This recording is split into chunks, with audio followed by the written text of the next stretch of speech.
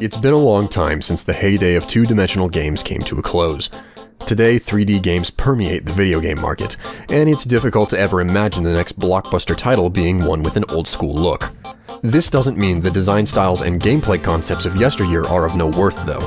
Everyone from the biggest publishers to the smallest indie developers know this, so they fund and develop many fantastic, sometimes obscure, sleeper hits. Due to the low level of entry for creating these games, original IP is also a common sight, and there's a fairly recent title that defines modern retro games rather well.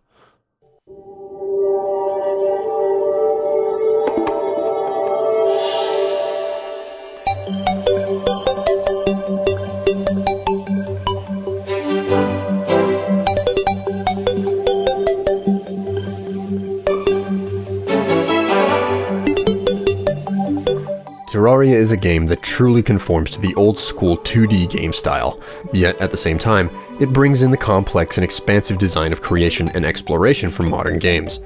Playing like a mix of Castlevania and Minecraft, Terraria is a fantastic example of how games made with retro design today are influenced by modern game mechanics.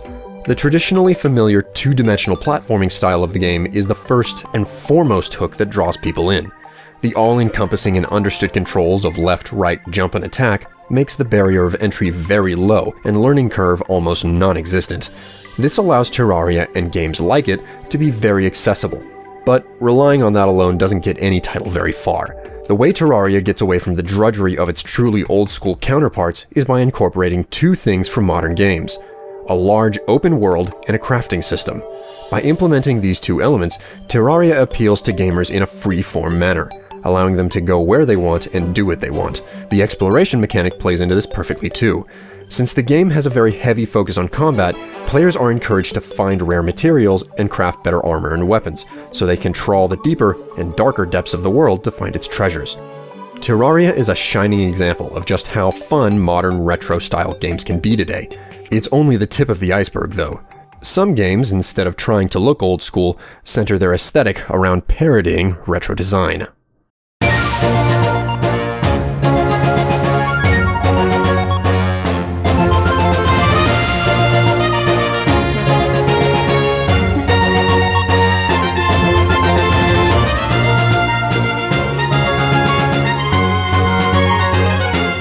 3D Game Heroes is one of the few titles ever made with the specific purpose of trying to spoof retro video game design.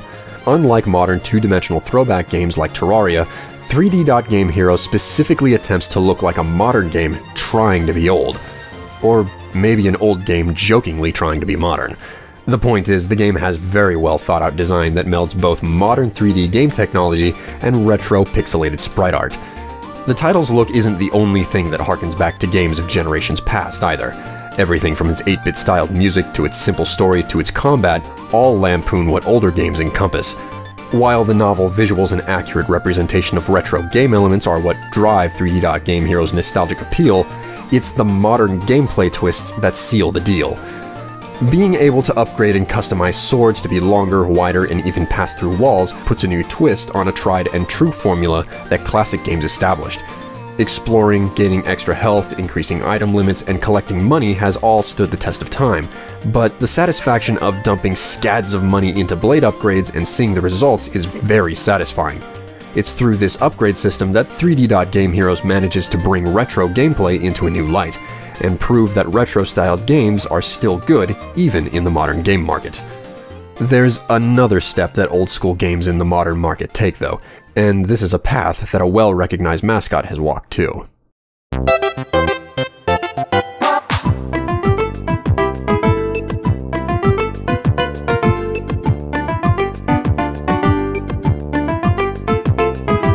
Super Mario Bros. Wii is a game which basically rehashes all of the tried-and-true successful elements of past Mario titles. From the outset, it throws story out the window and focuses on gameplay alone. Just like games of yesteryear, there's little to no reason to play the game other than to do just that: play. As far as visual appeal goes, the game's implementation of modern 3D graphics in a two-dimensional environment is seen in many lower-budget titles today. That isn't to say the game is bad, far from it. The fusion of newer graphics with retro gameplay, peppered with modern innovations garnered from years of game releases, come together creating an unexpectedly fun, yet challenging experience. What's most interesting about Super Mario Bros. Wii, though, is how it's a popular and successful title, despite rigidly holding to game mechanics that, at a glance, seem to be outdated. This is a testament to the quality of gameplay design from generations past. If the mechanics or design were truly obsolete or outdated, Super Mario Bros. Wii would have been a complete flop. Its continued popularity, though, is proof of its quality, and seeing as how it's akin to a culmination of generations of successful platformers, the popularity makes complete sense.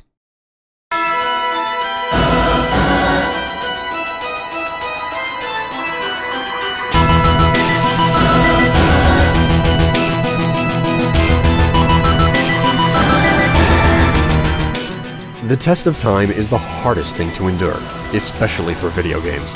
Even though some titles age poorly and fade into obscurity, it doesn't mean their mechanics do the same. As shown by many games today, retro style does not mean boring or dull. By mixing elements of modern game design with the rules of yesteryear, the results can yield games that feel retro, but play and are just as fun as any modern title. Until next time, this has been a video blog from b10g.net, April 30th, 2012. Strife out.